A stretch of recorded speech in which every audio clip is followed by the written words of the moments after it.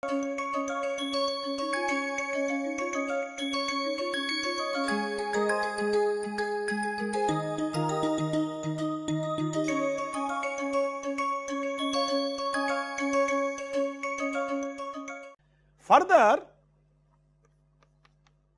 what helps is that many times this basis A mu or A nu whatever is a basis of, is a set of real functions, and this really helps. Although I want atomic orbitals, it will be useful to use real functions, and this is where, for example, the Cartesian P or D functions are really helpful. So you do not use for Pz, you only use Pz, Px, Py, and do not use exponential I phi, exponential minus, then it becomes complex. I will tell you why, because then if it is real function, this star is itself, and that introduces several simplifications. So one of them is the following. So for example, let me take one type of function, let us say mu, nu, lambda, sigma, just does not matter what is the index. I am not writing 1 by R12, but 1 by R12 is there. So mu, nu, lambda, sigma, let us say all are real. So this is 1, this is 2, this is 1, this is 2 in terms of dummy variables. Since all are real, I can do lots of interesting things. I can interchange between mu and lambda, I can interchange between nu and sigma, the result would be equal. So I can start writing very quickly certain symmetries, and I hope you will follow me very quickly. Let me, for again sake of, remember when I am writing mu, nu, lambda, sigma, it does not matter. For the sake of brevity, I am not writing 1 by R12, but assume that 1 by R12 is there. Okay. So mu, nu, lambda, sigma very clearly would become lambda, nu, mu, sigma. Okay. Mu, sigma, lambda, nu. Please remember, this is the lexical order from where I started, mu, nu, lambda, sigma, and this can be interchanged depending on how, what these are, does not matter. So that is equal to lambda, nu, mu, sigma, because they are real, remember, and then I can interchange both this as well as this. So it will become lambda, sigma, mu, nu, right, lambda, sigma, mu, nu. Then I can do another interesting thing. Because of the fact that 1 and 2 are dummy indices, I can independently interchange 1 and 2 on both sides, and that could be done even if they are complex, remember. These are only for real, okay? But even if it is complex, I could write this as nu, mu, sigma, lambda, because that will only change dummy variable 1 and 2. I hope you are all of you are understanding. Huh? Once I can write this, I can write further prescription for the real functions using the same set. That means interchange now this sigma mu, nu lambda, interchange this. So nu lambda sigma mu, interchange both. So sigma lambda nu sigma, nu mu, sorry, sigma lambda nu mu. This is when mu, nu, lambda, sigma, each of them is distinct, that is mu not equal to nu, not equal to lambda, not equal to sigma, then you have this what is called the 8-fold symmetry. Okay? 8-fold symmetry, I understand what you mean by 8-fold symmetry. Of course, if mu is equal to nu, some of the symmetries will vanish, because there is no point in interchanging mu and nu. For example, this and this is identical in that case, so it will become 4-fold symmetry. Number of symmetry will reduce depending on the uniqueness of the indices, but as long as these 4 indices are unique, different, you have a maximum of 8-fold symmetry, and that is the largest number that you have. So eventually your m to the power 4 is not m to the power 4, it reduces. Like if everything had 8-fold symmetry, then it would become m to the power 4 by 8, but that is not true, because some of them have 4-fold, some of them have 2-fold. If they are equal, then there is only one number, okay, there is no further reduction. So now can you tell me what is the actual number of integrals, assuming they are real functions? So I add to your home assignment for the next Monday, this one, okay, calculate the total Don't worry about zeros. Assuming there is, you don't know about this sparsity, that I am not asking. Assuming every integral is you have to do, but the symmetry is what you have to factor. So if I have mu nu lambda sigma, I will not like to have lambda nu mu sigma again, because they are equal. I like to have only one of that number. So based on only the symmetry, not the spatial symmetry, based on the integral symmetry. So what is the number of total integrals? So if, so the assignment is the following. So that's again for the home assignment. If this mu basis is a set of real functions,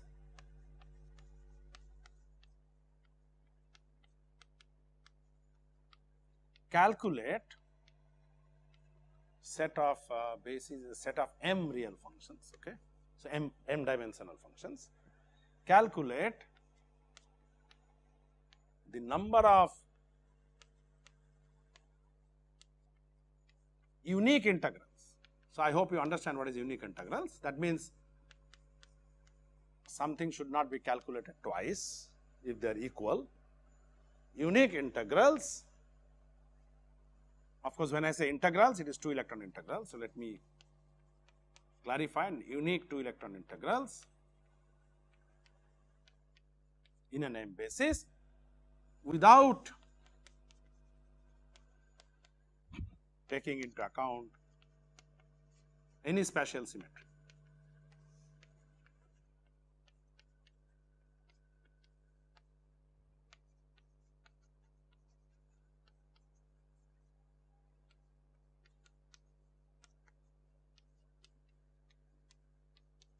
So you can assume that the molecule is such that it has no other symmetry. It is A1.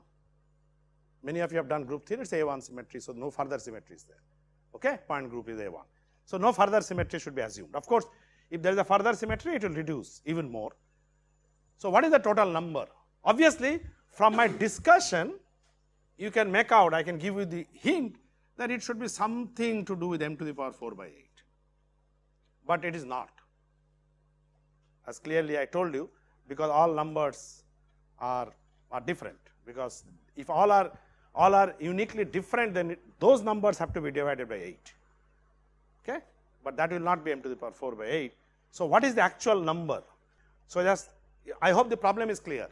Based on only on this 2 electron symmetry, no further symmetry should be assumed. That is what I mean. So calculate the total number of unique integrals, and that will really help.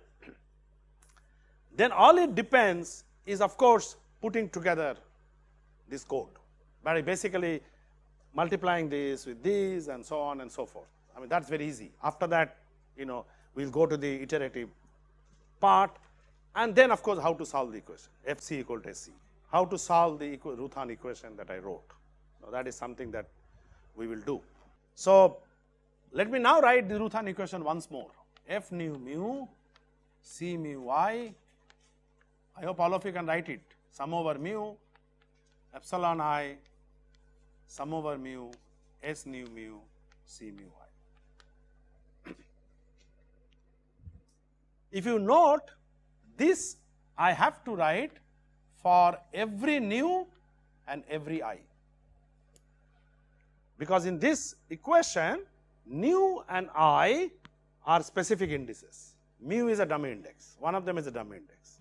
So given a molecular orbital I, given a specific nu atomic orbital, I have written down this equation. And I noted also, if this was a Kronecker delta, this would have a structure of eigenvalue equation. So what is the structure of this equation? I already have written to you a matrix S, C. I will now introduce another new matrix called the epsilon matrix, or I can still use epsilon or maybe some E, eigenvalue matrix, which is simply a diagonal matrix, epsilon, just as I do for epsilon m 0 0. Remember, although I am interested only in n electron problem, when I solve this equation, this is an m by m problem. So, I will actually get m orbital energies, just as I get in eigenvalue equation. Okay? So, it is actually an m dimensional matrix. So, I construct a new matrix, E matrix, do not confuse this with identity matrix. It is a diagonal matrix containing these eigenvalues or these values epsilon 1, epsilon 2, and the rest is 0. So, it is a diagonal matrix. Then this entire matrix can be written for all nu I, can be written in a matrix form as S C E. So, it is a matrix multiplication.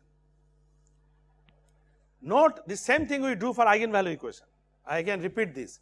If it was delta mu nu, the eigenvalue equation, note that the same equation, if S nu mu were delta mu nu, what would have been written? This would have been F nu mu C mu I for a specific numbers would have been epsilon I C nu I. Again, for every nu and I.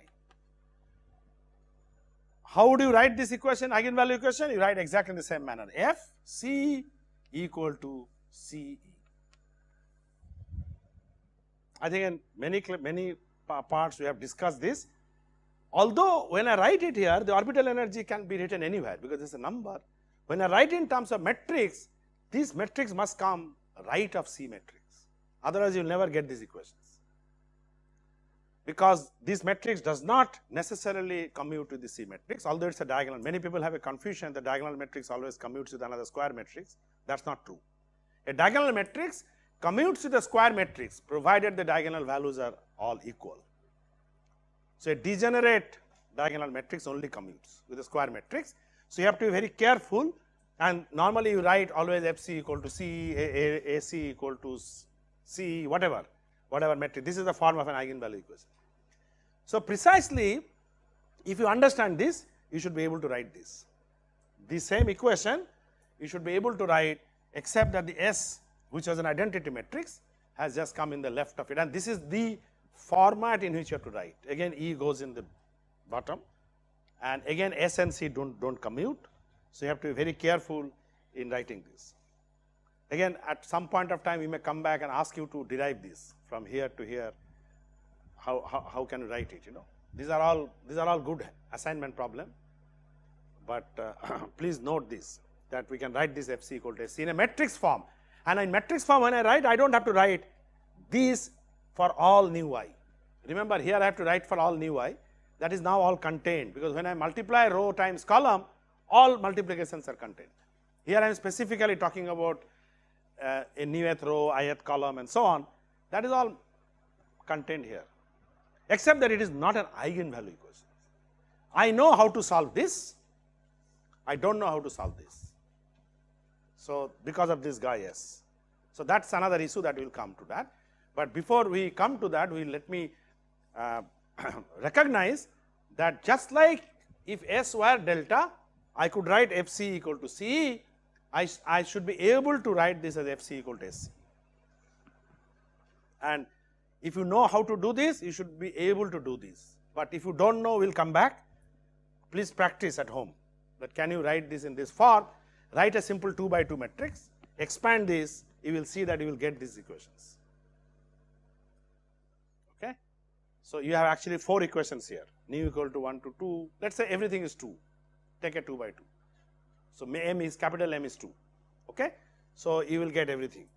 Now, very clearly when I have a structure of M, now the fact that I was a molecular orbital and I was interested only up to n by 2 molecular orbital, that information is gone, because when I solve this equation, I am going to get everything now capital M. The entire dimension would be capital M. So, whatever I do, eventually I will get capital M sets of C mu I, capital M sets of C mu I, M square C mu I, M by M. So, I will actually get capital M molecular orbital. Is it clear? Eventually when I solve, I will get capital M molecular orbitals, because everything is now capital M, whereas I required only n by 2, which is fine, because all the rest of them will become unoccupied orbitals. And I have already given interpretation for unoccupied orbitals, more they come, better they are, and they will have a great use later. Okay? Although for Hartree-Fock I will only require n by 2 of them, the result of the solution will give me capital M. Capital M molecular orbital space, which means 2 times capital M spin orbitals. And if I now do full CI, then I will have 2m Cn determinants, right. When I started with these atomic orbitals A, they are not normalized. Once you normalize, of course, I am going to do that. That is the next thing I will do, how to solve. But you have to remember, after normalizing, you have to get back the chemist picture. Otherwise, those normalized orbitals do not belong to any atoms. Okay? So, we will do that. That is exactly what we will do. But then we have to know how to get back the chemistry. Otherwise, the chemist won't be interested. Okay? So, that is why we started with an orthonormal basis, otherwise a non-orthonormal basis. Otherwise, I could have started with orthonormal basis. Okay? In fact, if you do methane calculation with the basis of only carbon atoms, and this is very fascinating, a physicist would love that, then the entire atomic orbitals are orthonormal. And a physicist would argue that if I take a complete set of only carbon atoms, I should be able to describe methane molecular orbital. To a chemist, it will be atrocious that you are constructing a methyl molecular orbital, CH4, without even having any hydrogen atomic orbitals. But tell me what is wrong? There is nothing wrong as far as mathematics is concerned. I could use only carbon atomic orbitals and construct methane molecular orbitals, and they would be orthonormal. Except that number capital M would have been very, very large. To get a meaningful information, you would have required a much larger basis, because eventually I have to approximate. So, the approximation works well when I mix. Now, this is where I always say that the chemists have intuition. Okay? So, the chemists have intuition, they will do it, but their intuition has brought in some problems again, but mathematicians can solve it. So, you have to take help from mathematics people to solve your problem, messiness that you have created because of your intuition, and there will be a solution to this. But yeah, you are right. I mean, that lot of physicists say that take only one atom and expand the entire molecule but you see, you lose the entire picture, and there is no LCAO, there is no understanding of the contribution of atoms in a molecular orbital. So, everything that the chemists love to do would vanish. You will only get an energy, but the interpretation is very, very important, remember. So, our interpretation is what we would love to do, so that interpretation would not be there very easy unless you do that. Okay? So, I hope you please try this at home. I am not giving this as a formal home assignment. The number of integrals I have already discussed, so please do this. Once you do, then you are in a good business. Then we can start solving this equation. So, there are two parts. How do you solve it? And of course, whichever way you solve it, the iterativeness remains, because your F matrix depends on the coefficients. Do not forget this. So, we have to do an iterative solution of the Hartree-Fock-Ruth-Hahn equation. And then we have actually solved the molecular problem completely, almost completely, except that I still have to worry about what are these basis functions. Right now I have just told you these are the basis function, which I have written mu, nu, lambda. Please remember also that in shorthand notation, when I am writing mu, lambda, nu, sigma, they are actually a nu, a lambda. I hope that is very clear that these are basically a nu, a lambda, and so on, 1 by r1 to a mu, a sigma. In a long notation, this integral. Okay. But I am using just nu, lambda, mu, sigma, because that is really unimportant now, because they are in the basis. Yes.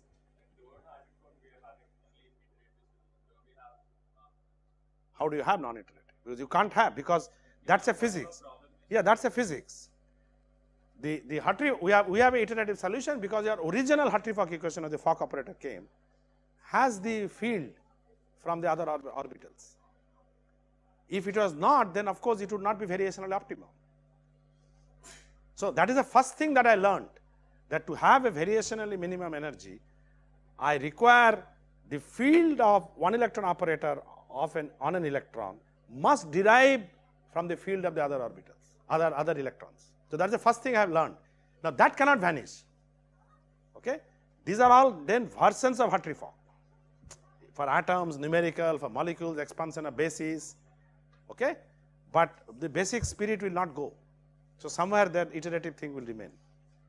In fact, if it would have vanished, then there is something wrong, physics. How did it vanish? So the dependence on the other orbitals are coming now through the coefficients. Okay?